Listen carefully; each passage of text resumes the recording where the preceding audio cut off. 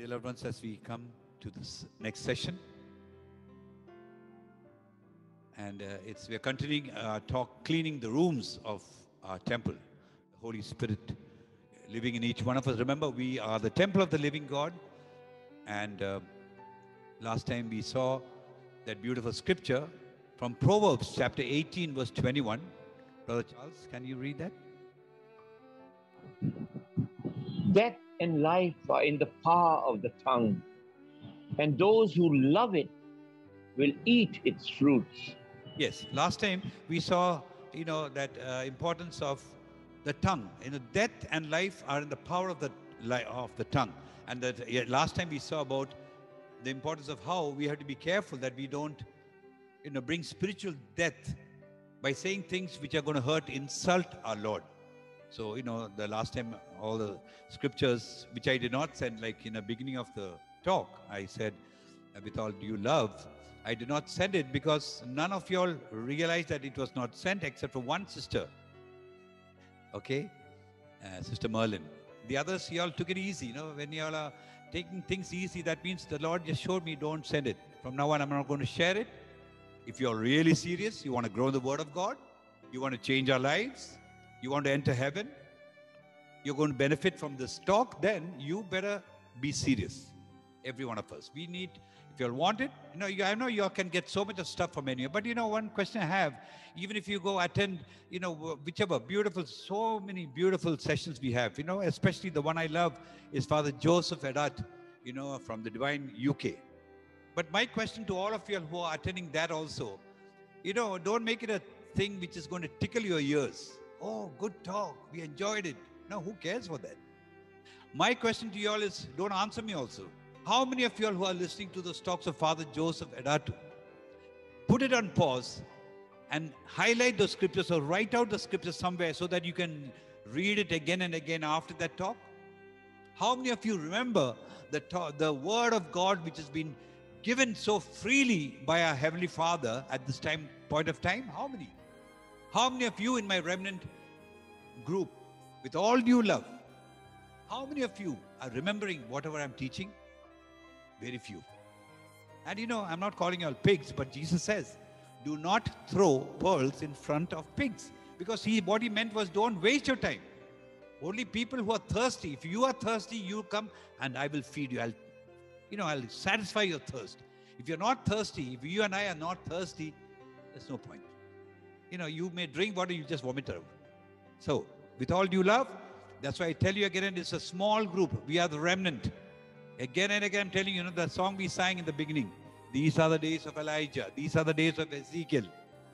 You are seeing what's going on everywhere in the world. You are seeing what's going on. So don't miss the boat. Noah called and invited and told everybody. People made fun of him.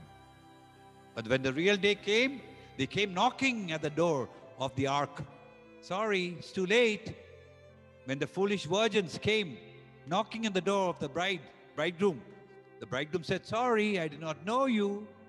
No, serious. And the Word of God is the one thing which can help you and me at this point of time when the problems are going to increase.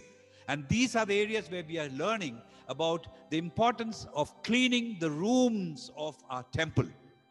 With all the sin and with all the small things, with the mouth and with all the things that we are teaching, don't expect to get blessings from the Lord. Okay, don't come like a beggar.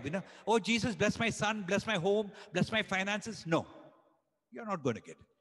We have to make sure that the temple is clean. He is in us. You can't call Mother Teresa into your house when your house is dirty or littered up. No, you can't call a VIP to your house. My dear loved ones, it's very important, very, very important, my dear loved ones, to be serious. Be serious. Now, even if you are missing the talk, I say, don't worry. You just send me a message and I'll send it to you. Now, from now on, the Lord said, only, so please pay attention. These are very important. It's going to save your life. It's going to save your family, my family. It's going to save our souls. So with all due respect, let's go. So today, like we said, we are going to start on the third thing on the speech room, which is encouraging others with our words. Encouraging others. Okay, let's take those scriptures. Romans chapter 15, verse 5. Yes, my brother. Thank you, Lord. May the word of steadfastness and encouragement grant you to live in harmony with one another in accordance with Christ Jesus. Yes, why I am quoting this is because St. Paul reminds us, he says, may the God of steadfastness and encouragement, he's the God of steadfastness and he's a God of encouragement.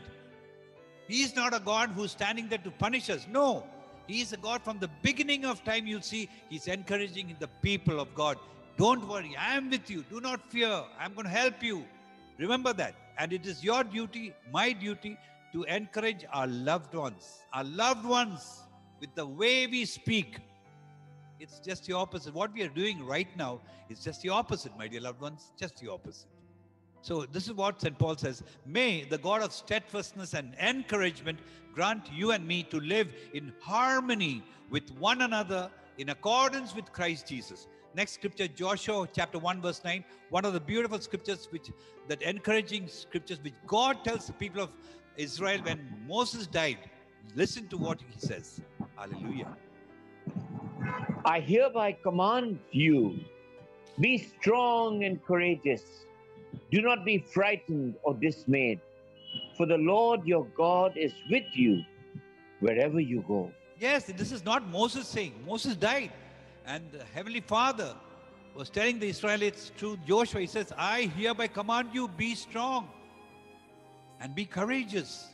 Do not be frightened or dismayed, because the Lord your God is with you wherever you go. My dear loved ones, our God of encouragement is telling us even now, today, and when things are going to get tough, okay, believe me, this is not end of story. Here in America, we just got the news. 86% of the people now being admitted in our hospitals are afflicted by Delta 3. And yesterday we got the sad news that in my own city of Houston, the first case of Lambda from South America, Peru, another form of COVID-19 has come in Houston, starting. And that's one of the worst, the types of COVID-19. The brain starts bleeding and very few people can be saved. Thousands died in Peru. Thank God it's come to America. Aha. Yes.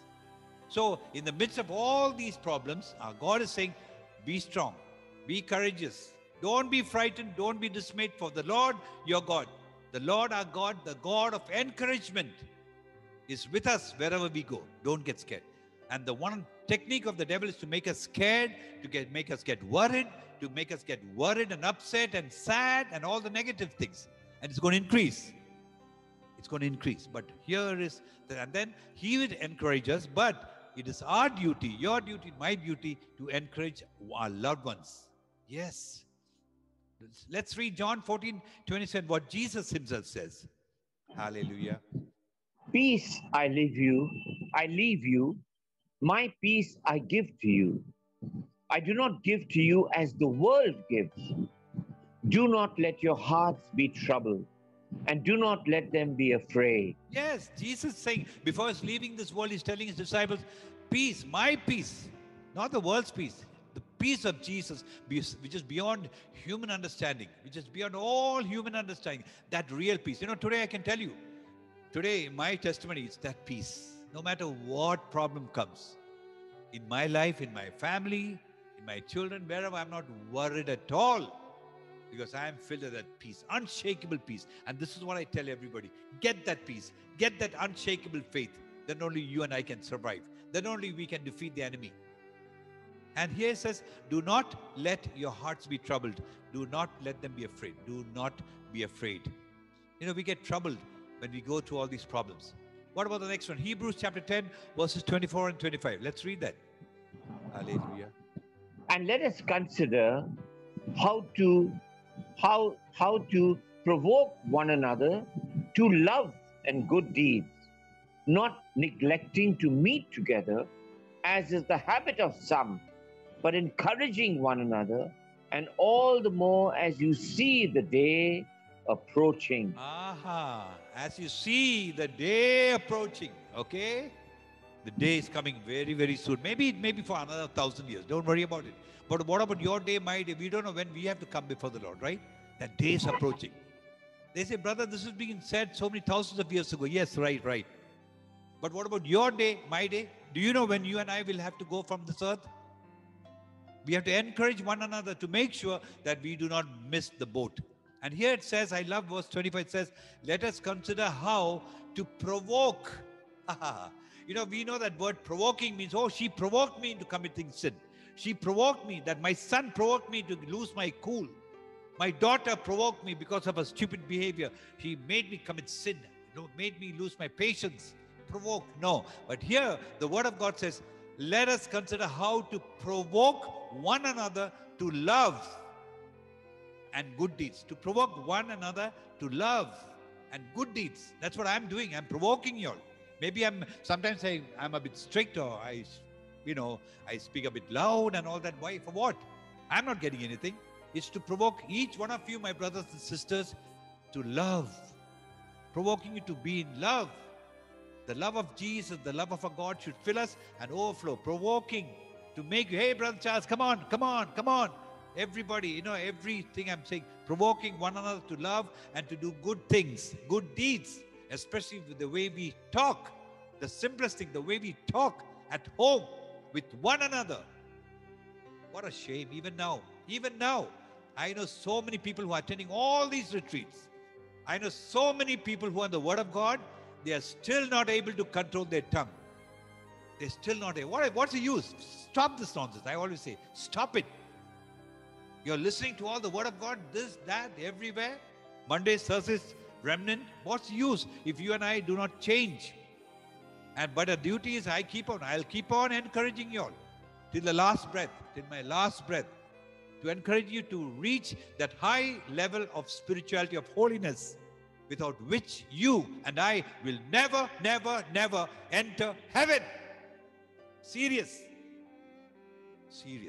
It's all about the souls, my dear loved ones. What are these talks for? What? It's about the soul, your soul, my soul, for which Jesus came and died on that cross. And you and I can miss that by the silly ways we speak. I want to encourage you all to start changing. And then it says, not neglecting to meet together. This is what we're doing. Mondays, Thursdays. Thank God we are meeting. The remnant is meeting at least twice a week. Not neglecting to meet together, as is the habit of some, we are doing that. But encouraging one another, and all the more as you see the day approaching. I spend a lot of time with some of you all, especially Brother Charles, Sandra, some of my spiritual sons. We talk each other. We encourage when they say, Uncle, this one, and I try to help them. We need to help one another. You have to help me, to encourage me. That is the way it is. Let us not, forget that, to provoke. But what are we doing right now? We are provoking one another into committing sin with the words we speak. With the words we speak. Are we provoking them to come to that highway of holiness, to come to that high level of spirituality? Provoking them? Instead, we are provoking our loved ones at home to make them commit sin, to make them lose the blessings of the Lord, right? Check our lives, the way you and I speak at home with one another. Check. We have to change in that area, my dear loved ones. What about Romans 15 verse 2? Hallelujah. Each of us must please our neighbor for the good purpose of building up the neighbor. Yeah, brother, I want to read there. You just, the stress word went a bit ahead. Can you read that with one more stress word? That stress word I want you to read. Read it. Yes. Each of us must please our neighbor. No, sorry, missed it. One more time. Each of us must please our neighbor. Missed it. One more time. Each of us must please our neighbor. Each of us must. No two ways about it. Must, M-U-S-T. The Word of God tells you, you try your best, do your best. No, it says point blank. It says each of us, you and me, must, M-U-S-T. No two ways about it. Must please your neighbor, your loved one, your husband, your wife, your children, your father-in-law, your sweetheart. Must please your neighbor for the good purpose of building up that neighbor, building up that sweetheart of yours, that girlfriend or that boyfriend of yours, or that wife of yours, or that silly alcoholic husband of yours, or that rebellious son of yours. for the good purpose of building up that person, not to provoke him and to destroy that person. No. Let this word hit us. Let it build us up. We must please the other person. Forget your feelings and whatever that person did. Forget it. Otherwise forget it. Don't even call ourselves sons and daughters of God. Don't even call ourselves remnant. You become just one more Lions Club member or Rotary Club member or some stupid thing, the worldly thing. You and I want to be called the sons and daughters of God? Then this is what we must do. Please our neighbor, the way you speak. That's it. So building up the other person. Building up. Maybe that's a useless girlfriend you have. Maybe that's a useless husband you have. Maybe that's a good-for-nothing son you have. But your duty, my duty is to build up that person to that high level of spirituality. What about the next one? 1 Thessalonians chapter 5, verse 11.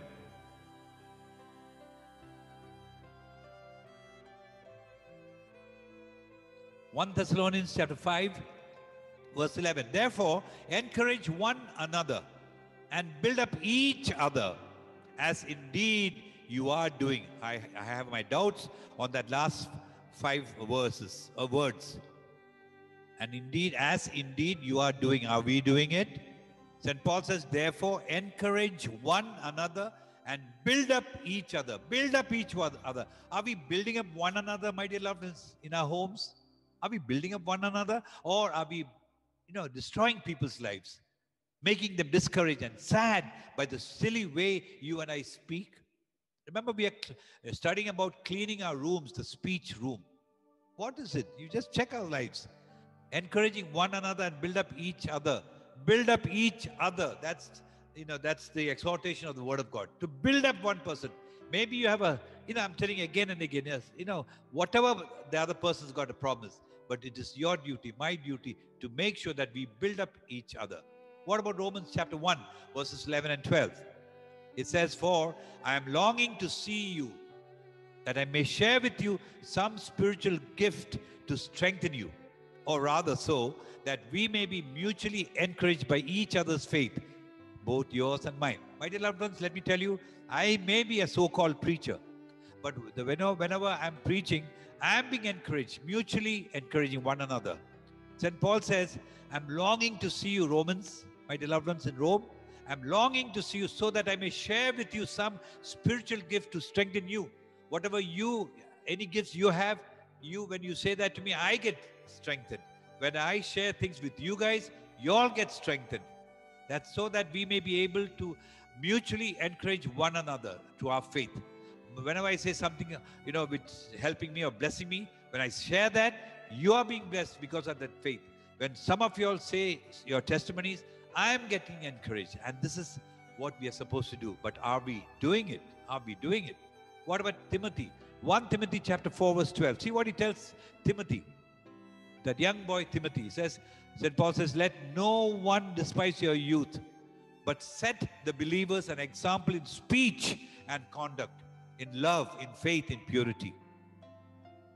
Set the believers an example. You and I must set an example to our own family members in our own home, in speech and conduct, by the way I speak, by the way I behave. Are we doing that? Are we doing that, my dear loved ones? Check our lives. It's so sad we don't realize it. What about the next one? Galatians chapter 6, verse 2.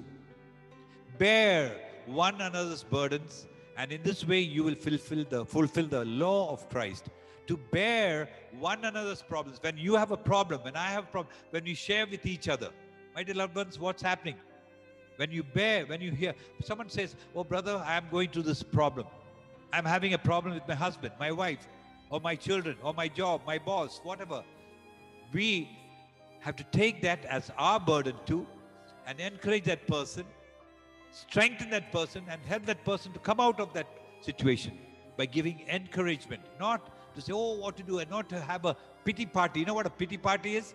We cry only, oh, brother, what to do? Your husband is like that.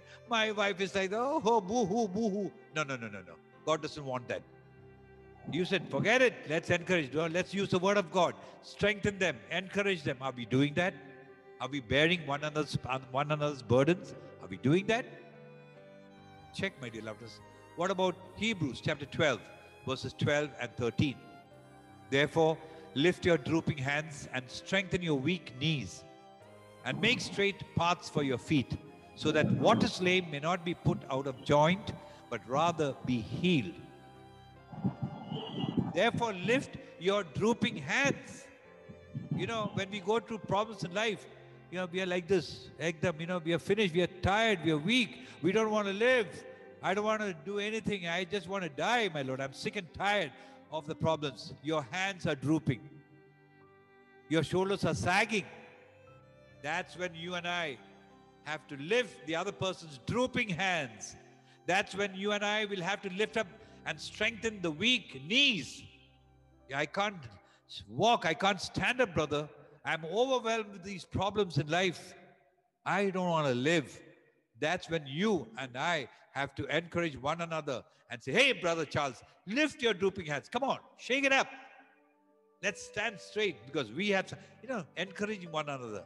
I don't feel like doing anything, brother. I'm weak, sister. You know, no.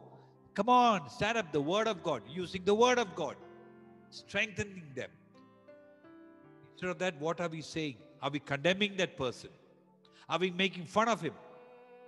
Are we? Be careful, my dear loved. I mean, there are times when we have to reprimand people, yes, the way Jesus did. But then at the end of the day, he says, don't worry, my son, my daughter, I am with you. Don't be afraid. I am with you.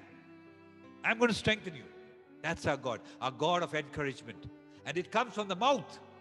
Encouragement comes from the mouth, not with the eyes and all that. You can't do this. That's it. Encourage. No. The words which come from our mouth.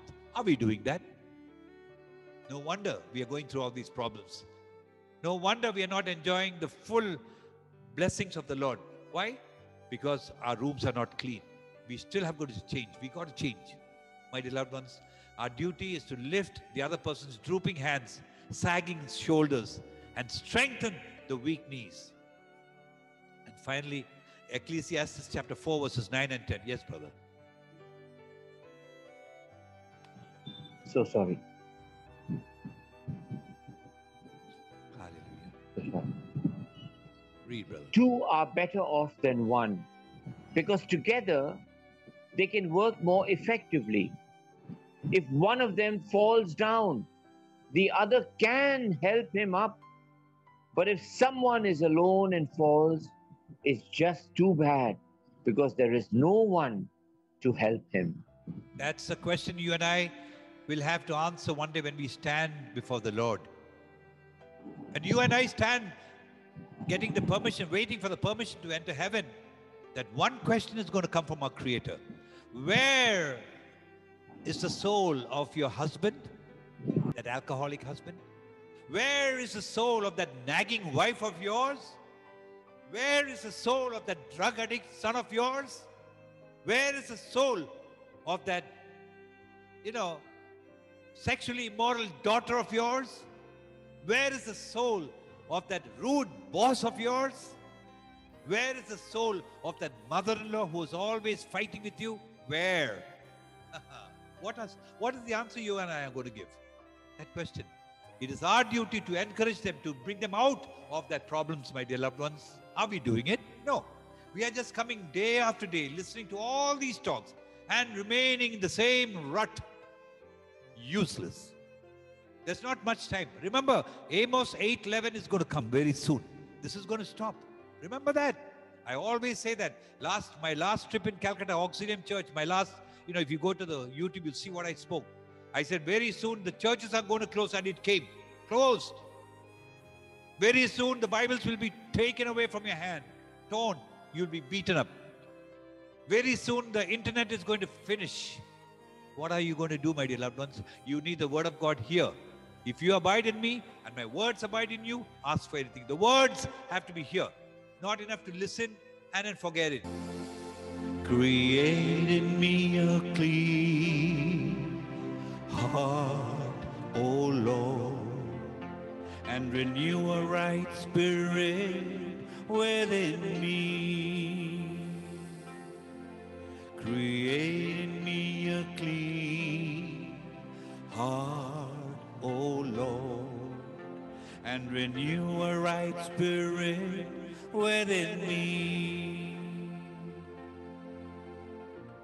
Cast me not away from thy presence, O Lord, and take not thy Holy Spirit from me.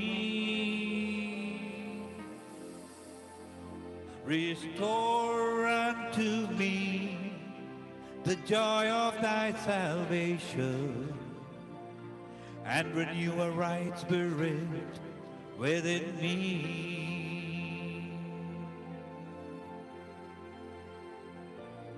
Cast me not away from thy presence, O Lord, and take not thy Holy Spirit from me.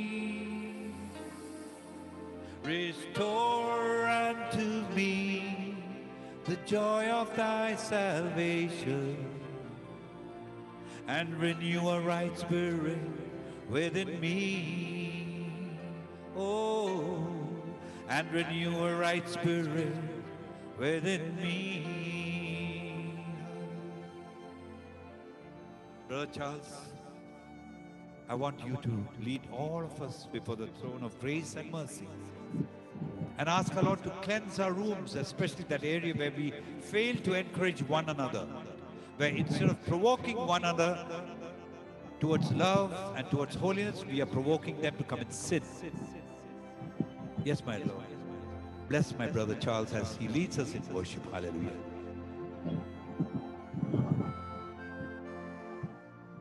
Abba Father, our Lord Jesus, Holy Spirit God, we can do nothing without you. Nothing. Forgive us, O Lord, for our selfishness.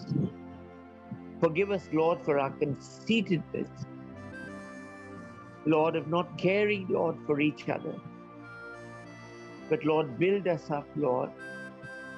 Cast us not away, Lord, from thy presence, O God. And take not thy Holy Spirit from us. Master, we can do nothing without you. You are the vine, Lord. We are the branches. We can do nothing, Master. Hold us, Lord, in your most sacred heart. We cling to you, Lord. We will not let you go, Master. Give us your blessing today. Comfort us, Lord, in these areas, Lord, which we need, Lord. Help us to have a new zeal, Lord, for your word, Lord. A new zeal, Lord, for your Holy Spirit, Lord Jesus. Not just with our mouths, Lord, but with our whole being, from the top of our head to the soles of our feet. Help us, Lord, to remember the great commandment that you shall love the Lord your God with all your heart and with all your strength and with all your mind. Help us to remember that, Lord, that if we love you, Lord, with all our hearts, with all our strength and with all our minds, Lord, remember us, Lord, that we, Lord, we just remember, Lord, this commandment, Lord, the greatest commandment, and to love one another as thou hast loved us, Lord. That is helping each other, Master.